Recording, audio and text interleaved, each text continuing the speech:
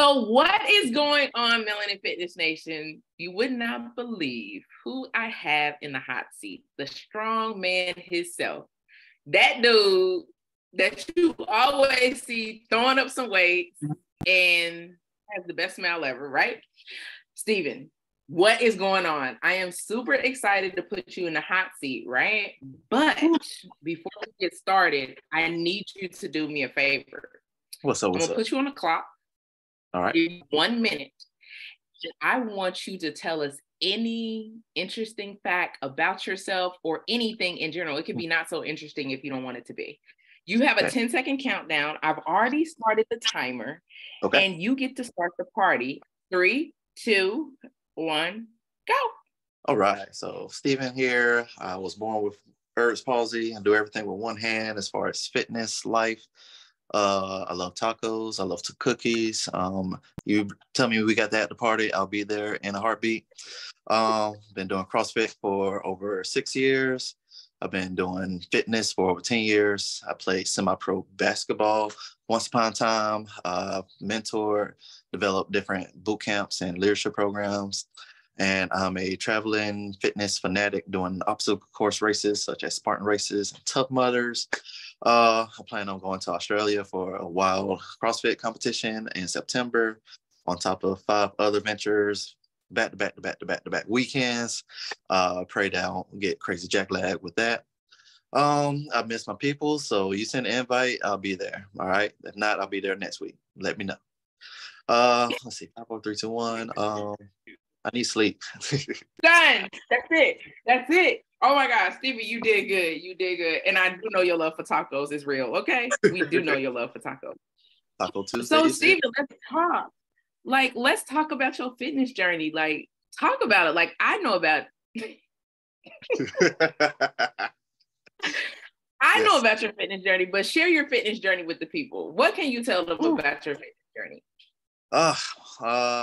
Really didn't start till I guess after college. Didn't know what fitness was. Yeah, I could go to the gym and look like I know what I'm doing, but didn't know damn thing. So just go to the gym, had a trainer didn't know exactly what to do with the arm. So we just run and work with dumbbells and this and that. I knew there was more to life than just that. And I knew there was a way for me to get there. So a lot of trial and error, just trying to figure stuff out. Didn't come across no CrossFit or functional fitness until 2016. And then 2017, I found that, there's competitions with CrossFit and all of this. And 2018, I started that journey with the Open and found the adaptive division, the Will Wide, and it's been a wild journey since, going from athlete to coach, to mentor, to programmers. And it's a wild thing. Nice. I like. So Steven, my next question for you is, what fitness advice would you give someone as an athlete, as a coach that you are, about starting their fitness journey? Just wake up and go. It literally is that simple. You might have your fears, you might have your doubts, but you got to take one step in order to start walking, right? So just get up and go. Nice. I like that. So tell us one of your favorite moves. Favorite movies? Oh my God. You want a different genre or any? No, favorite move. Your favorite move. Favorite move. Oh, I thought you said movies. Movies. Favorite move as far as fitness, CrossFit, has to go to the wall balls. Okay. It's out Least there. Favorite. Different. Least favorite? Split jerks. I don't like jerks. Okay. I like that. So if you had to say in the next, 3 to 5 years, where you see yourself as an athlete and a coach, yep. What are 2 things that you see? I see myself developing a good program that I could use for my facility and online, helping others all around. all around fitness and adaptive. Everybody, doesn't matter. I'm helping everybody. Hopefully starting and working remotely so I can be able to reach out to more people and travel. So if I can travel and work out with you, coach you, train, just let me know. I like it. So tell us how, I guess, Melanin Fitness Nation or even just people of color can provide more support for adaptive athletes. Just show up and be there, work out with us. I mean, we're a community, we're family. Everything is supposed to be inclusive, so why not do it together? Mm-hmm. Okay. And talk to us about what your thoughts are on the adaptive community when it comes to CrossFit. Oh, it's... Now, you knew I was going to ask you that question, Stephen. You knew we were not going to not have this conversation. We have not talked in a long time. It's been a while. You know, we got to catch up on this. It's been going some directions lately. I mean, yeah, we got the CrossFit Games going on right now. I wish we had more athletes competing, and I wish the standards and everything would be different. And it's only the third year that the adaptive athletes been to the CrossFit Games. Whereas outside, I mean, adaptive CrossFit's been around since basically the beginning of CrossFit. We're just now seeing a face with it now at the games where I compete with the Wilwatt Games, originally started in Canada, and now we're competing in Raleigh. So the Wilwatt Games will be in November 30th through December 3rd. So we got legit 4-day competition. It's the games. We got 13 divisions competing as far as like different disabilities, where you got the upper 1 point doing everything with just the one arm, or upper 2 point if you have 2 points of contact. And I mean, there's more than just one disability out there. No, there's more than just like, oh, I'm missing an arm, but I could do this with this arm or this with the other part of my arm and whatnot. But just getting the knowledge out. CrossFit hasn't been really, communicating and actually there for the community, which is why I still have my little mixed feelings with the business side of CrossFit. That's why I'm doing more stuff with the community. I'm doing more local comps, just showing up and showing out, just getting my name out there and reaching out to more and more people. So like this year, I've been to 5 different events and gotten people just through word of mouth, reach out to me and work out with them and stuff. So I got a new friend that I met up in North Carolina. Again, I'm a phone call away. Just let me know and I'll show up and we're gonna make it happen. Nice. I will be back in Atlanta. Don't worry. I'll be there. You know I was going to call you. How did you know I was going to say that? I'm coming. It's been a busy year this year. I'm not slowing down though. So these next few years, I got a lot of things happening. So just for anybody that is listening to this and has no idea what me and Steven are talking about, because we're having a full conversation interview-wise, and then we're having a sidebar conversation personal-wise, because we're really catching up as well. Steven was actually one of the foundational people in starting this movement. So we started out with I don't know, what do we have, 7 group leaders or something like that? 7, 8 of us, yeah. Yeah, and we just kind of started, and they were really influential when it came to the growth of Melanin Fitness Nation. We were kind of finding our footing, which was at that time we were Melanin CrossFitters. So huge thank you to you for that. And we've kept in contact ever since. We haven't had tacos yet, but I'm sure that it's come for sure. So, okay. So we're going to go to the next part of our interview, right? Sweet. The next part of our interview is called Turning Tables. And this is going to allow you to ask me any question that you want me to answer. And I don't know if I really want to do this, but I'm going to just go ahead and do this because you're Steven and it's all love all the time anyway. So tell me what you got, Steven. What do you have? Okay. What is the next Melanin Fitness Nation event that people should be looking out for? We are actually going to be hosting yoga on August the 8th at Savage Society CrossFit at 6 p.m., which is a Tuesday. Love it. How can people reach out and be a part of Melanin Fitness Nation?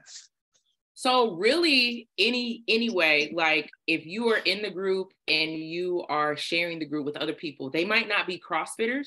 They can be people that are solely a part of a HIIT training class, or they're solely a part of kickboxing, as long as they're a person of color, they can definitely join our private Facebook group. They can even join our like page if they are ally.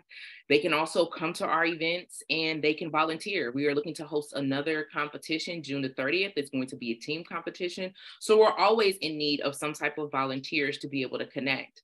We are working on and getting ready to launch our 12-week program. So we are going to be looking for virtual coaches to be able to hire. So we're not talking about people volunteering their time. We're going to write you a check, or we're going to deposit the funds via Zelle or PayPal to your account to be able to work with us. We're also doing different things such as partnering clients with coaches, coaches with clients, clients with gyms. So feel free to join the coaches list, because I literally just had the opportunity to place, like, I think recently I've placed 3 athletes with coaches. So that's something that we're doing consistently on a consistent basis. We just need people to tap into our resources in our network and just get the information. There it is. Okay. Next. All right, just for you, what is your favorite taco? Mahi mahi, corn tortilla with coleslaw and spinach on top with vegan sour cream. Done. I like to switch up. Keep it clean, keep it clean. Let's see, next. Anything next? What is your favorite workout you've done? If you have a standard or favorite movements, combination of movements in the CrossFit world, whatnot. You know, to be honest, I am at the point in my CrossFit venture that I don't really not like moves. And my body might tell me today I don't like this move. For the most part, I'm cool with all moves. Right. Like, to be honest with you, and I never thought I would get to this point, but I'm cool with all moves, to be honest. So moves that I probably don't care to do so much of now, probably a barbell snatch, even though I like snatches, whether that's barbell or dumbbell, but I prefer not to do those in a workout. Also heavy deadlifts, since a couple years ago, well, it's been a while ago now, but I messed up my iliopsoas. And it kind of came to head when I was doing a deadlift. But I did PR that day. I had 405. Let me just be clear. Okay. So I think like deadlifts, heavy deadlifts in a workout, I'm kind of like not a fan, and I'm just like completely going to avoid it like the plague. So probably like anything over like 250-ish, I'm out in a workout. Like if we're just talking about strength, I'm cool with it. Okay. Yeah, definitely into the strength more than the conditioning. I'm always bouncing back and forth. Depends on the seasons and all of that. All right, cool. Let's see. Anything else? I know I'm used to answering the questions. Man, I got start. Yeah, see, that's what you get.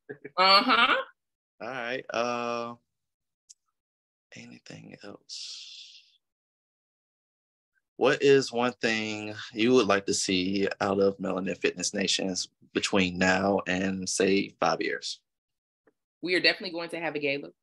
We're going to have a gala where everybody shows up and they Black Fire Fair. We're going to be swag surfing together. And let me tell you, I told somebody this a couple of days ago on our interview as well. We're going to be swag surfing. So we're going to be able to go back and look at this video and say, wow, we were swag surfing for real. So just fun. We got our sneakers on, we got our fitted caps on, we're bringing the culture, we're bringing the flavor, and we just have a really good time. That's really what I am looking forward to, our gala, to be able to do something outside of our workout clothes. All right. Hey, now I got to buy real people clothes now. Okay. Yes, get out of that athletic attire. Yes. I'm going to get ready. Don't worry. That's all the questions I could think of off the top of my head. Thank you so much, Stephen, for sharing space with me, for catching up with me, for letting me know your thoughts about CrossFit. It's always, always, always good to connect with you outside of you telling the athletes no rep. Okay. So I definitely appreciate sharing space with you today. And thank you so much for sharing the adaptive community, because I think a lot of times people think just because they have some type of impairment or disability that they're not able to do things. And I think people like yourself and like Troy and so many other athletes, Deanna, are out there, and you all are really putting in the work. And I 1,000% commend you all for all the great work, But outside of that, I feel like you all have to be educators, and you all have to be educators often. And I thank you for your ability to be able to educate, and not like, you don't even lose your zeal. Like, you educate and you just move on like with the biggest smile ever. So I appreciate you for doing that as well too. Thank you so much, Man, Stephen. Until I can get you back online and get more tea from you, I guess we'll have to conclude our meeting here. All right. All right. We'll talk over tacos. Hey, just let me know. Later, Stephen. Take care.